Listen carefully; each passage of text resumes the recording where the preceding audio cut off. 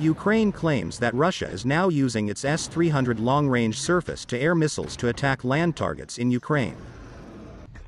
Remarks by the governor of the southern Ukraine's Nikolaev state suggest that Russia's lack of standoff weapons for attacking land targets may be worse than thought. The S-300 apparently does have a little-known ground-to-ground capability.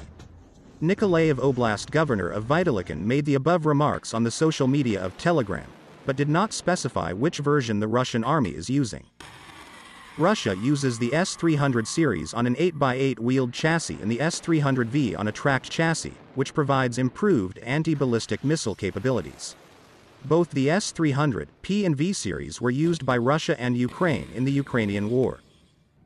Despite detailed information in a 2011 article on a Belarusian naval news site, Western sources have reported little on the S-300 ability to strike ground targets. According to the statements in the article, the Belarusian military tested the ground strike capability of its S-300 air defense system against what they called important ground targets on the territory of a potential enemy during an exercise in the same year. Belarusian officials claim this is the first time the country has tested such a capability, which allows modified S-300 to destroy ground targets tens of kilometers away from firing positions. However, as the article points out, quote, developers initially incorporated the possibility of striking stationary ground targets into the design of the S-300 air defense system, which entered service in 1979, and all subsequent improvements, unquote. At the time, Belarus was known to use the S-300 PS, also known as NATO codename SA-10 Grumble, which was introduced in the mid-1980s and included 5 V-55R missiles with a maximum engagement range of 56 miles against air targets. The S-300 has a maximum range of 75 miles to ground targets, limited by the guidance system rather than the propulsion system. The missiles used in the S-300P family have an inertial guidance system, the updates of which are provided by a radio link, and semi-active radar guidance in the terminal segment. In most cases, it is nearly impossible to illuminate the ground target, but inertial guidance and radio updates may provide enough accuracy to hit larger area targets. This is not unheard of. The giant Talos naval surface-to-air missile also has secondary land and surface attack capabilities against area targets, but it uses a nuclear warhead. Russia has or continues to test various functions of the S-300, backed up by the fact that the Russian S-300 in Syria has also been tested many times with similar functions.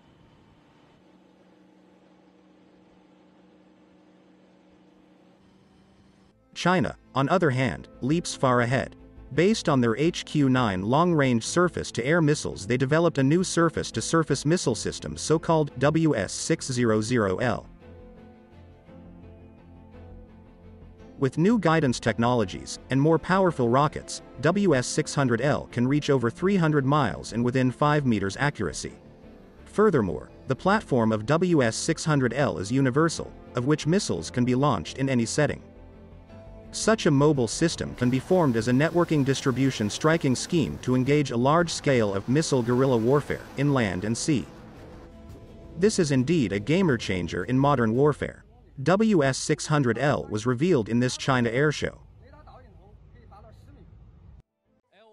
This year's 13th Zhuhai Air Show displayed a container-launched version of the missile system for the first time, which is the latest hypersonic missile multipurpose tactical missile system, WS-600L.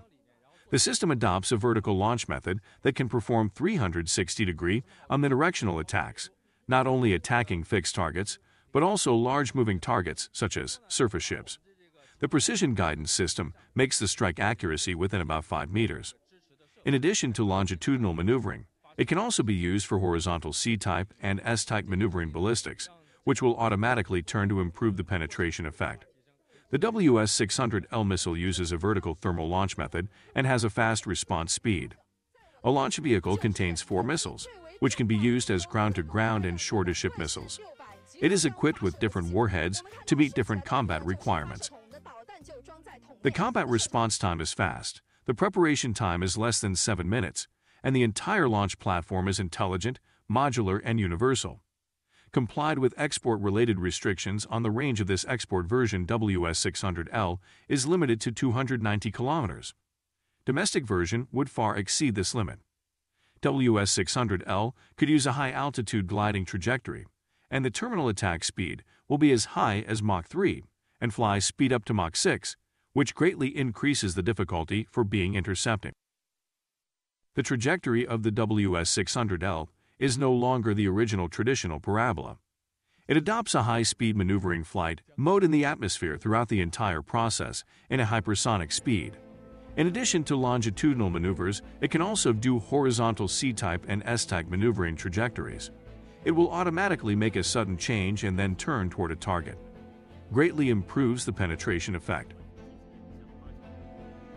The WS-600L missile has a wide range of uses. It can carry a variety of warheads such as detonation, penetration, semi-armor penetration, and conductive fibers.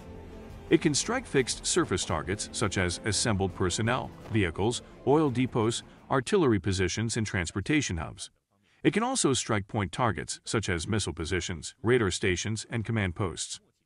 It can also achieve effective strikes against underground reinforcement targets and maritime, mobile targets. The container weapon system is very suitable for the transition from civilian use to the military in the early stage of the war. It is a very good way of national defense mobilization. For the Chinese Army, this is a very important reserve technology. Plus, this system is also attractive for the international arms sales market. The container version of the WS-600L is more concealed and flexible. It uses standard container loading methods. After camouflage, it is no different from ordinary cargo containers and has better concealment. At the same time, due to the standard container loading method, it can be launched by a semi-trailer flatbed truck through the road concealed mobile, or it can be carried by a railway flatbed truck to become a missile train. And it can also be loaded on various ships as a marine mobile launching force and even fishing boats, etc. The system is deployed as a networking chain distribution, which can achieve massive saturation attacks from various undetectable launch locations. In general, the container basically is used for a storage and transportation integrated launch tube, so the launch platform only needs a simple hydraulic system and power supply system to launch the missile. Closely looking at container version as displayed, in addition to the missile launch tube and the launch tube holder, the container missile system has only a diesel engine and a hydraulic control device. Missile operating equipment, such as consoles, etc., has not been seen in the container. So in fact, the WS-600L container version integrates the original vehicle-mounted missile launching box and hydraulic system into a container, and is linked to the commander center. It has an independent diesel generator and does not require external power, which means that the deployment of the container missile system will be more flexible.